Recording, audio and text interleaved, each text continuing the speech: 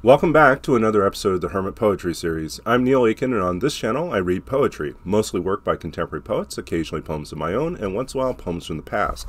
Today's poem comes to us from Eugene Gloria from Hoodlum Birds, published by Penguin Poets in 2006. The name of this poem is The Idea of North. What did you expect to see when you climbed up the stairs to their bedroom only to discover your not yet old parents asleep with the television on? It has nothing to do with sadness when you wake and hear crows cawing in the eerie trees, their gnarly branches like your unruly black hair in the wind. The idea of North means to risk not coming back to what you've left behind, to know the hour when the quiet window darkens and the blue house disappears with the light. You've learned to love the smooth bark of birches, the circle of trees outside. They must know that you are nothing without them.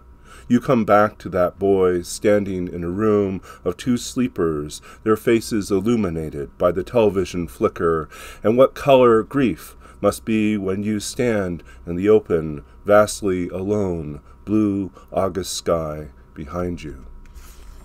And that was The Idea of North by Eugene Gloria.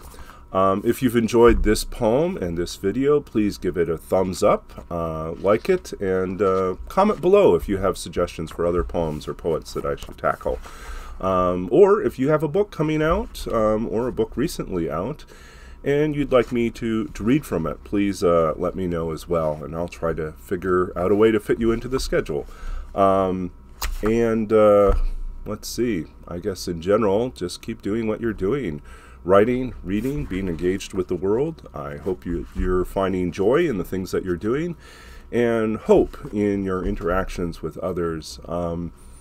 Until next time, I wish you all the best. Keep writing, keep reading, keep being a part of the world that we're engaged with, and do what you can to create something beautiful with language, with your actions, with your interactions with others. And we'll see you again soon.